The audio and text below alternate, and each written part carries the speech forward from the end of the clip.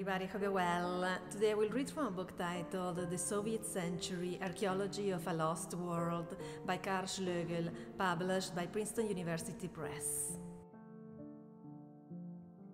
People who didn't grow up in the Soviet Union have no conception of the kommunalka, the communal apartment. Nadezhda Mandelstam, who grew up in an upper-middle-class environment in Kiev, was well aware of this, having been forced to spend her life moving from one communal apartment to another. She recorded in her memoirs, "Future generations will never understand what living space means to us. Innumerable crimes have been committed for its sake, and people are so tied to it that to leave it would never occur to them. Who could ever leave this wonderful, precious 12.5 square meters of living space?" Husbands and wives who loathe the sight of each other, mothers-in-law and sons-in-law, grown sons and daughters, former domestic servants who have managed to hang on to a cubbyhole next to the kitchen, all are wedded to their living space and would never part with it. Even less could they imagine what is obvious to every Soviet person who hears the word kommunalka, the colloquial term for kommunalnaya kvarshira. In other words, for the communal dwelling inhabited by people who had nothing in common apart from the fact that they were fellow occupants, neighbors, because they had been forced into sharing an apartment. It was an artificially created community of strangers living together, not for the short term, but for the long run, and perhaps even a lifetime. An emergency situation that became an everyday experience. This peculiar and specifically Soviet biotope was generally located in an older building, construed before the revolution for well-to-do bourgeois families, their dependents and staff, in the best city districts, especially of St. Petersburg and Moscow.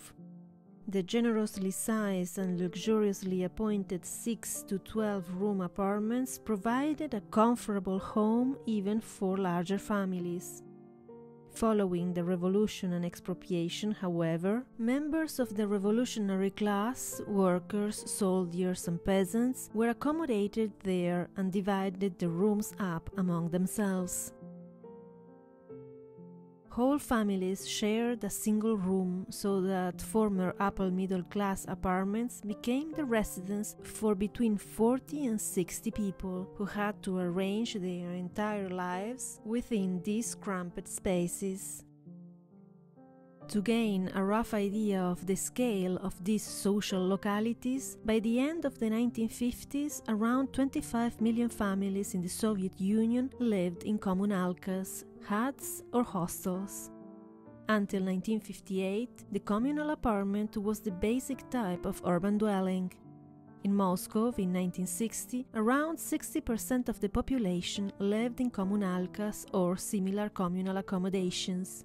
In the 1970s, it was still 40% even after an accelerated building program. And as late as 1989, 23.8% of the Leningrad population still lived in kommunalkas.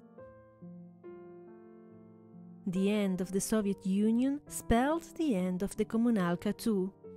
The last inhabitants were moved out of the old buildings, often by force, and relocated to apartments that the developery and realtory, as speculators and estate agents are known in post-Soviet Russia, procured for them far out in newly developed districts. There they sit, dreaming of days which may not always have been happy, but were their lifetime. The disappearance of the kommunalka meant the disappearance of a social space that was at the innermost core of the Soviet way of life, and that now, with its decay, can be seen as one of the sites, perhaps even the very laboratory, from which the Soviet people were born. It represented the permanent state of emergency that was everyday reality for those affected or surrounded by it. Ask for the book at your local bookstore. Thank you for watching and see you in the next video. Bye!